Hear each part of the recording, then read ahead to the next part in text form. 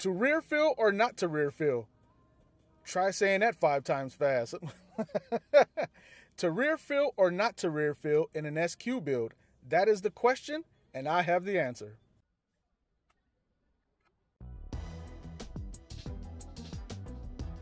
What's up, everybody, and welcome back to I Still Love Car Audio and Car Audio Tech Stuff. Today, I'm going to talk about rear fill. In a lot of builds, especially SQ, rear fill is considered taboo. I like rear fill. I haven't done any SQ competitions. If you follow my page, you know that.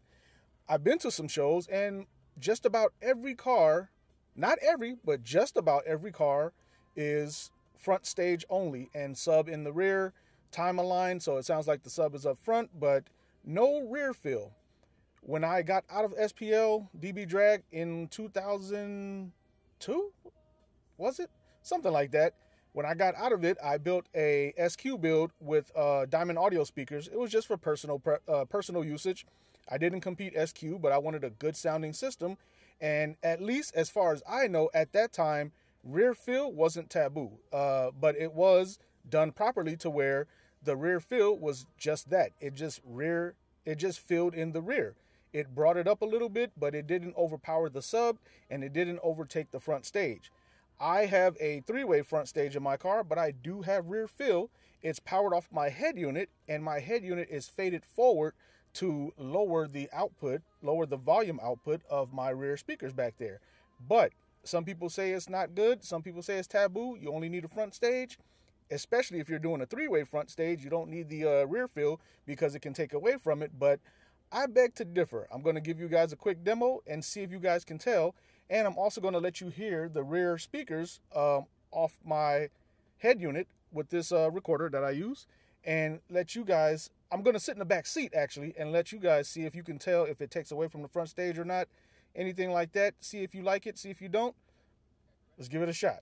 Okay, so I'm going to go ahead and play some YouTube DRM free, copywritten free music. And it's recorded pretty good, you know, and I'm going to go ahead and turn it up. I'm going to do a quick demo in the front, and then I'm going to move to the back seat, play the exact same song, same volume, same settings, see if you guys can tell a difference, see if you guys can hear the rear fill. Some of you may not even know that I did have rear fill because it doesn't take away from the front, but still, I want you guys to see what it sounds like in the back seat because that's the reason why I have rear fill in the first place. I really can't hear it, but on the rare occasion when I do have passengers in my car, I want them to be able to hear something in the back there as well, not just the front stage, even though you can hear the front stage in the back. I just wanted to fill it in back there for them. I mean, rear fill, right? All right, so here we go. We touch, we break, make it seem like we feel the same. We love what we hate.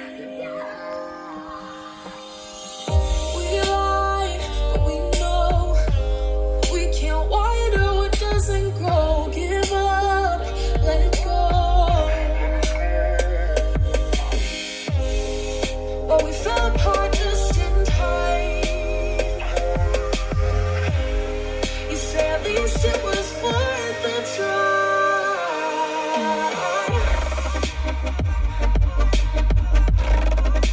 At least it was worth the try.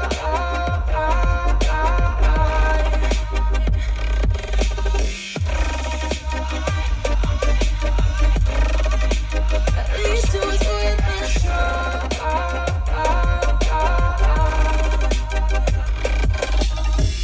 Are you dry from your plane? I have the microphone right here by my face, but I didn't want to block my handsome face, you know what I mean? But anyway, I did put it like here and down here just to give an idea. I mean, lifting the mic here and having it here is not going to change how you receive the front stage, but I wanted to keep it out of frame. And also, this is where my ear is and all that, so the microphone should pick up the rear doors if it was able to pick up the rear doors, which I don't think it can. Like I said, I can't hear it sitting here, but I'm going to go ahead and move to the back seat now and play the exact same song, same volume and all that. Sitting in the back seat, I'm gonna sit on the left side behind the driver's seat, in the middle and the right side. See if it makes a difference. It may not, but stay tuned. We love what we hate.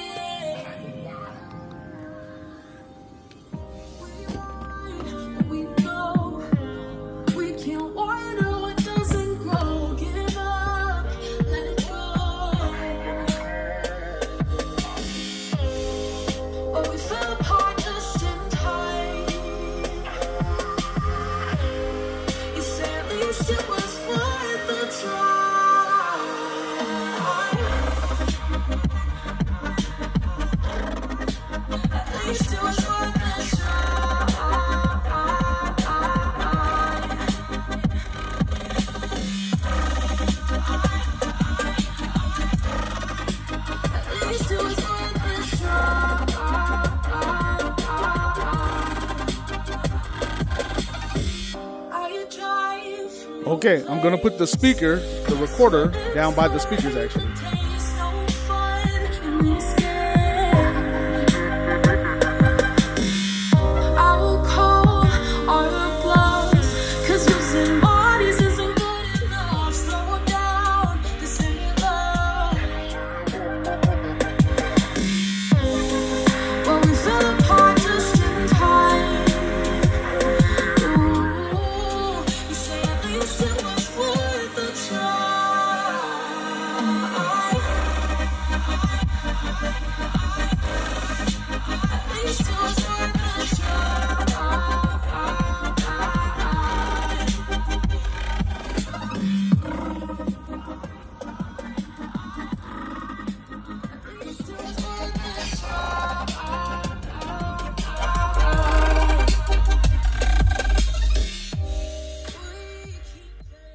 That actually sounded pretty good. I don't sit in the back seat often. I mean, why would I? You know what I mean?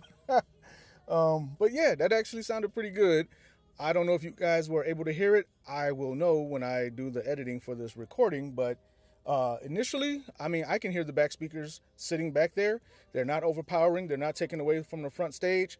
Your attention is definitely pulled forward, as it should be. The way my system is set up, the balance from back, front to rear and all that. So it worked out pretty good. What do you have in your cars? Are your cars set up with rear fill, or is it a pure SQ build? I know some people say if you have a 3-way front stage, you definitely shouldn't have a rear fill, but I've seen full SQ builds with 3-way front stages, 5-way or 6-way front stages with 2-way rear fills. I'm just using coaxials back there, or coaxials back there, but I've seen people use actual components in the rear and run them off amplifier instead of head unit power.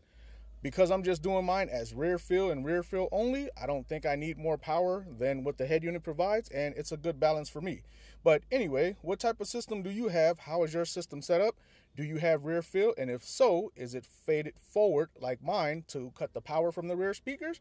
Or is it just as loud as the front, just giving you a full 360 type of surround sound system? Let me know in the comments, and like, subscribe, share this channel with those you know that are new to car audio or still in the car audio, experts, amateurs, novice, doesn't matter. I love to chat about it, learn something new, share something new. Till next time, stay tuned.